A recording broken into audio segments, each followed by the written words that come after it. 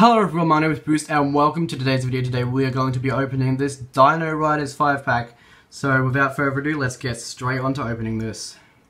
Now as you can tell, this is way bigger from what I normally open. We got 5 cards instead of the regular 1, which is what I normally get, because those are the mainline cards. But Dino Riders 5-pack, shout out to my brother for hooking me up with this pack. So, well, not hooking me up, for letting me open this on his video. I'm not on his video, but on my video. This is his 5-pack.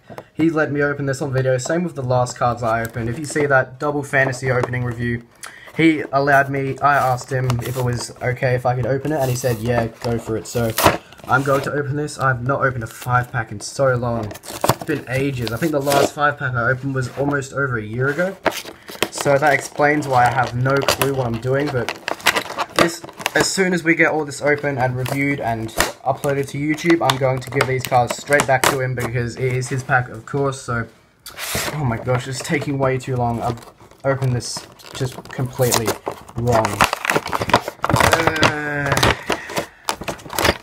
Come on, and I think we might have it. So, there we go. The cards are out of the pack, and we can have a look at them all individually now. We've got some pretty cool fantasy bottles in here, so let's get started. Alright, the first card from this pack, here we have a Humvee, a very, very wide fantasy car, so it has Dino Hunter on the side. Obviously, this car is based off a Hummer.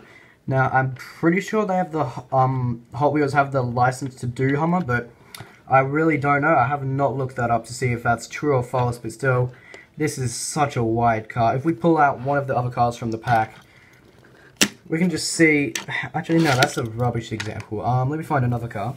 Alright, here we have a Minion Pig, which is quite an old release, so how are we going to show this? Let's just have a back-to-back comparison. Oh, actually, no, that's a terrible idea. You can see, it's so hard to tell, but this car, the Hummer, is insanely wide, so we'll put Minion Pig to the side.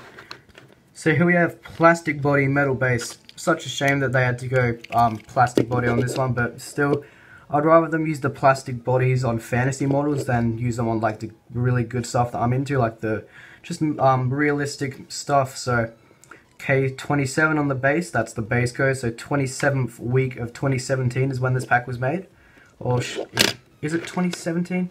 I don't remember. I haven't looked up what the base codes are for each car in a while. But here we have a red window there. You can see right through it.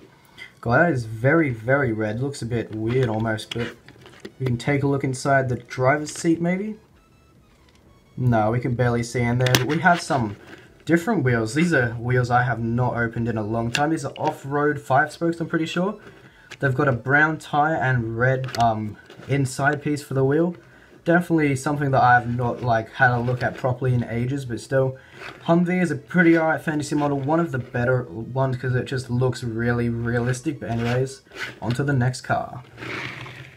Alright, here we have a really, really light fantasy car. Actually, all of these cars in this pack are fantasy. Here we have T-Rex Destroyer. This is plastic body, plastic base. That is very sad. Plastic body, plastic base with metal exhaust pipes, and that's the only metal part of this car. So that's what makes it so incredibly light.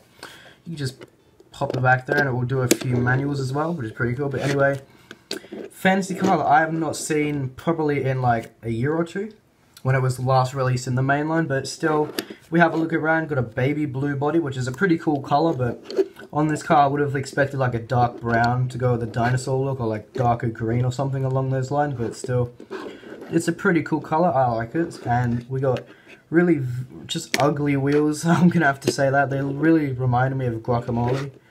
Don't know why, just the green is that bad, that just reminds me of some food. The green wheels, PR5s with a black rim or black interior piece of the wheel.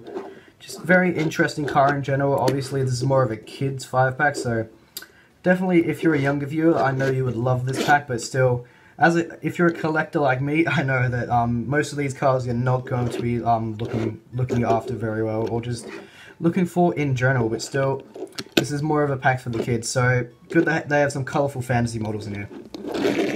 Alright, here we have a model that I used to have when I was a kid. This is Croc Rod. I don't remember what color I had this in, but I do remember the body part here. This was green, and that's pretty much all I can remember. It was probably from around 2005 or so, if that got a release then, but here we have it back again in this 5-pack, so these would all have the same base code. And wow, that paint on the bottom That is very nice, just matte black color. I don't think we've seen that in a while. Just very nice, clean looking finish on that. Just looks very cool. So, do we have a base coat on here? I think we do. We just have to flip it around. I cannot see. Yeah, I cannot see that at all. I don't think they put the base coat in this car very well, but still, this is an alright car. Just a bit nostalgic for me, which is why I somewhat like it, but red open hole 5-spokes with a lime green rim. Fantasy models, they're really crazy with the colors. There's no really caring for what colors they go for as long as it like stands out. So, what is this? This is a metal body, metal base, or this green bit, I guess you consider the body. This yellow plastic, yeah, this is pretty much the interior piece. Pretty sure the driver would sit in there somewhere. Yeah, I have no idea, but still, it's an alright car. Pretty nostalgic for me, but anyways, let's move on. Alright, here we have another very light fantasy model. Here we have Fangster.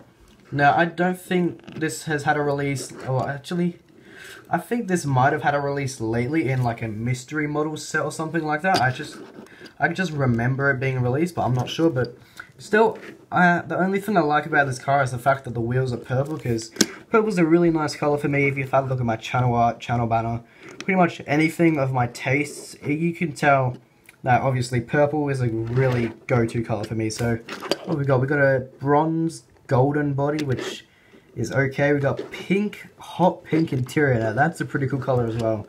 If we had more cars in this exact same color in the main line, I would buy so many of them. Reminds me of the color of Turbine Time, which I think was released in 2016 in hot pink, but that's very cool. And of course, moving on to the wheels, these are purple with a gold rim, or gold rim, gold inside, gold spokes, gold rim, gold chrome. Yeah, chrome is okay. As long as it's not on a real car, like a 1/1 scale car, then I suppose it's okay, because I don't really like chrome on cars at all. But here we have the base code. We can see more clear. It's K27. 2015 copyright Mattel, so this might be a 2016 pack actually. Yeah, I think this might have been a 2016 5-pack, which I did not know. This might have been from Target then, because Target has had $5 5-pack sales, so this might have been just a peg warmer that my, no, not my parents, silly me. I think Santa might have had to pick up, because this was a Christmas present, as I forgot to mention, but still, I guess Santa has a really big taste of fantasy cars. It's a bit odd. I thought he would be into hot rods, but no, on to the next car. And the final car, which is a pretty okay car, better than the rest in the pack in my opinion. Here we have Enforcer. This is a pretty old model.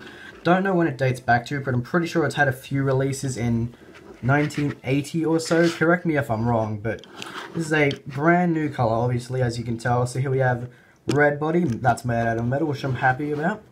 And the ugly, ugly green base. Looks like, once again, like guacamole. Not nice at all. But, base code K27. Obviously, all these cars in this pack would be made in the same week, so... Oh my god, I just noticed the wheels as well. That looks like it's been rolling through a lot of mud there. That is... yeah, I wish it just could be black wheels, honestly, but there's not much we can do about that. And here we have the black window there, except it's not a window piece, I don't think, or it's a piece of just black plastic. So you can't see on the inside of this car, which is a bit sad, but there's not enough room for it to just have interior anyways. It's such a skinny model. Look how skinny this is. There's almost no room for an interior piece at all. But I think this might be it for the car, except if we have a look at the tampos on the back. We got black stripes, brown stripes, and all sort of stripes going on that continue down to the front. But anyway, guys, if you did enjoy this video, be sure to click the like button, share it, comment your favorite car out of this pack. I'll put all the cars to the side again. Oh, are they even all gonna fit? I don't know, but put this one at the back, and Humvee can go at the back as well. But anyway, guys, if you did enjoy this video, be sure to click the like button, comment your favorite car in the comments, and I'll see you all next time. See ya.